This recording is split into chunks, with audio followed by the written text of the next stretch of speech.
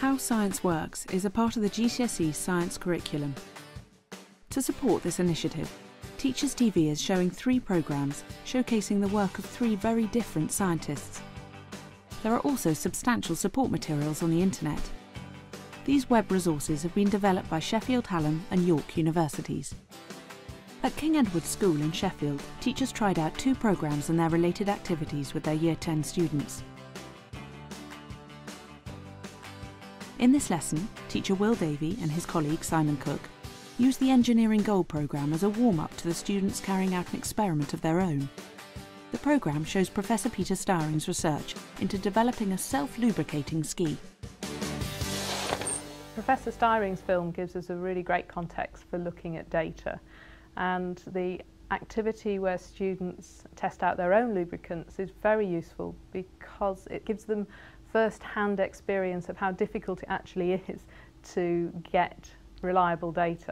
The nature of this morning's investigation is going to be to try and investigate the ways in which we can make skis go faster. We're going to begin by showing you a DVD of a scientist. He's a very local scientist, I'm proud to say. In fact, his work takes place just down at Sheffield University. There's a lot of information, and all of it is absolutely relevant to what you're going to be doing after. As you can see, it's now starting to move just a little bit more. But this isn't just an opportunity to sit back and relax. Just going to pause that briefly and explain what the results are showing. When the teacher showed students the film, he paused it at several points. One of those points was when the graphs came up. And that's really crucial because they show some very significant results.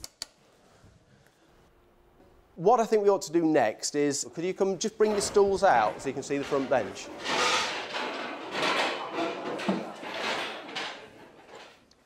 As you can see... Having seen the programme, the class will try out Professor Starring's experiment. It's similar. This is a ski.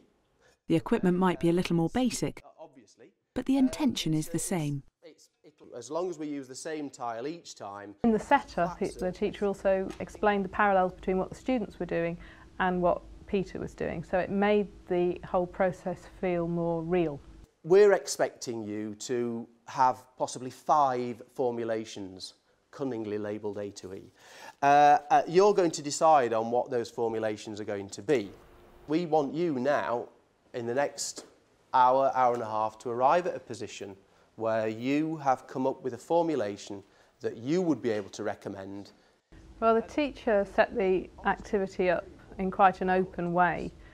So the students were given some structure, but he actually gave them some time to do some preliminary work to start with. And he gave them permission, almost, to not know quite what they were going to do. So they felt as though they could use some of their time to play with the equipment. So they felt comfortable that they weren't expected to know immediately how to carry out their inquiry. Being given an open activity allows the students to ask, what if? Some have the novel idea of testing the setup without any liquids as a starting point.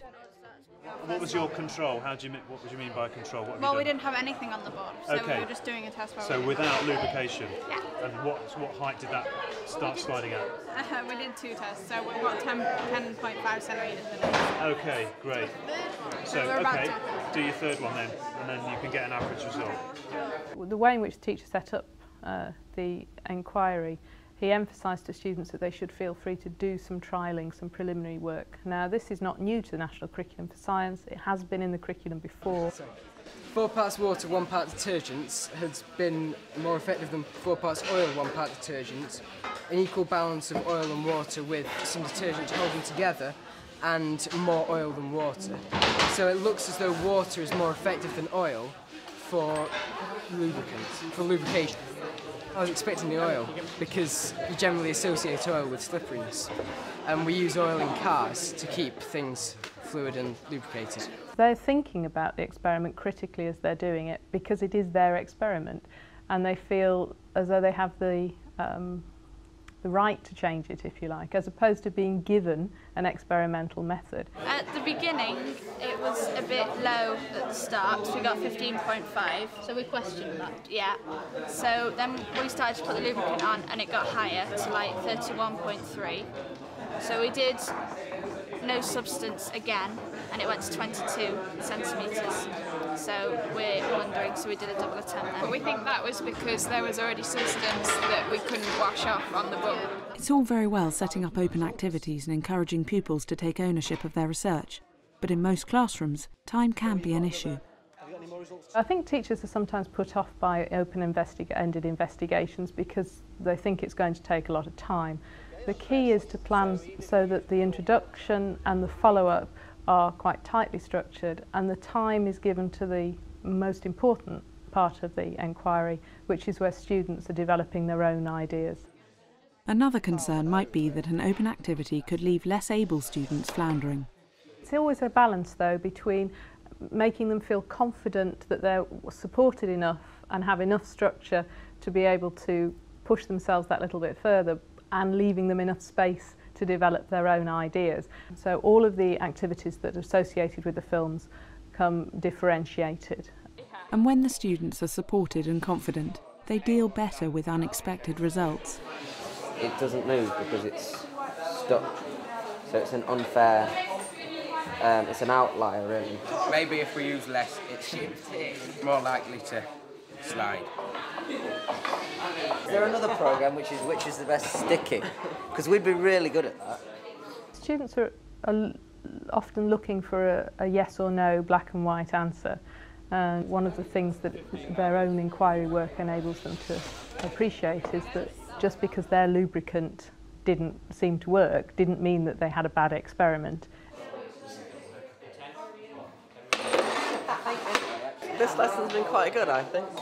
It's been quite fun. We got quite slippy and quite messy, which is always nice.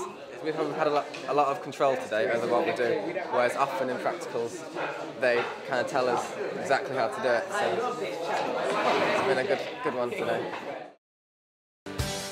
In another Year 10 class, these students are carrying out a role-play activity relating to the film Chasing the Wind.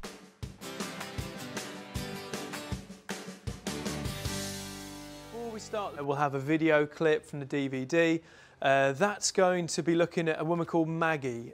She is working on satellite technology, and what she's focusing on is how the wind direction and speed and so on at different levels of the atmosphere is changing over time.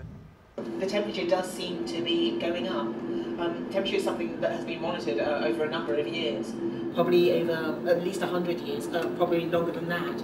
And so that is a sort of a clear indicator that something's happening. For role play to be effective in the classroom, we need to go through the 5 phases of preparation, briefing, action, debriefing and follow-up. We must go through all of those phases, and we must ensure that each phase is addressed effectively. For the first part of their briefing, students use the internet to help write their presentations. But they're going to be grilled by other students, so they need to be convincing in their role. Teacher Matt Galvin runs through some of the pitfalls that they may face. Teams 3 and 4 are going to be arguing against you, and they're going to try and catch you out with difficult questions. What sort of questions do you think they might ask you? Imagine that they're going to try and argue that it's the natural sequence of the Earth that is causing climate change rather than like mankind's effect. But so they'll probably try and denounce us like that, but I don't think so. Basically, they're going to be like asking, oh, isn't climate change going to kill more people than it helps? Or isn't it going to destroy environments, that kind of thing? But we've got a strategy. We've thought about what they're going to ask us and we've prepared answers to everything. So we think we've covered ourselves. What angles are they going to go for? How are they going to try and catch you out? Probably the proof side of it, because obviously science is not a definite thing, it's more theories, and although there is proof, we can't say for definite that it's causing it, so they'll probably go with that. If I could ask the team of presenters and question answers to come up, if I could have team 1 and 2 here. Having done their research and watched the stimulus video, it's time for the main event. One person from each group will present their viewpoint, in role of course. We're Human Footprint, and we believe it is humans that have had a climate-changing effect on our environment. We're going to show you why. Belief in global warming is nowadays almost universal. However, there is another belief that it is a bad thing, and this is wrong. And it's not just those who are presenting who have to be on their toes. The other thing the students have to do is that those who are not going to present have to be prepared to be a member of the audience, an active member of the audience who will ask questions. Fantastic, well done. Thought all 4 cases argued very strongly, and now it's your turn as an... To prevent the question session being met with a deathly hush or being dominated by the more confident students, all pupils are invited to write down questions and give a copy to the teacher. Do you have any proof that temperatures will actually rise by as much as 6 degrees in the next 50 to 100 years, as you said, and as is commercially believed? Is this not just a media myth? In our presentation, we didn't actually state that, but I can tell you that there is proof that global warming is occurring. There is, we're burning gases, we're burning fuels that are releasing harmful gases. And yes, the media might want to exaggerate things to get the message across to people, because people do need to know about global warming as it is a serious issue.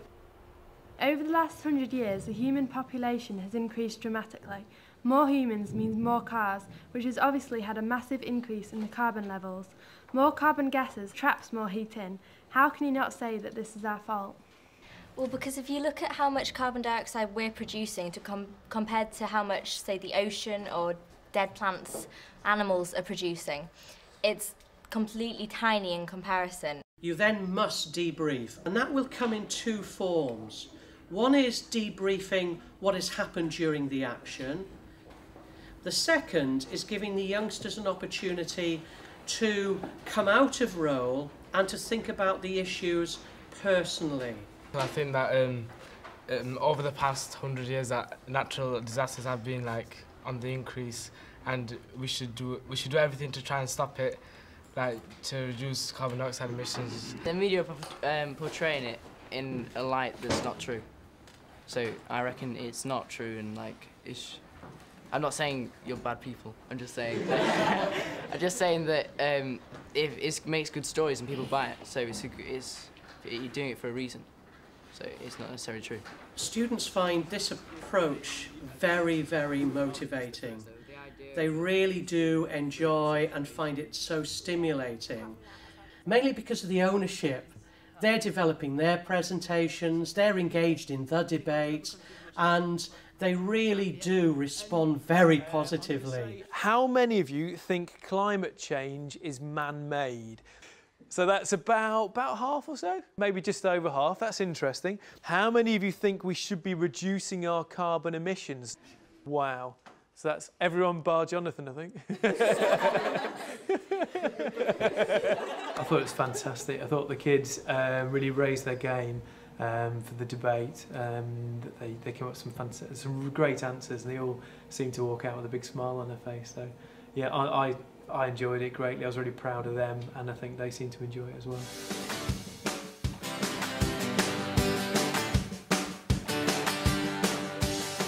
You can find these programmes and their associated curriculum materials on the Teachers TV website, teachers.tv/science.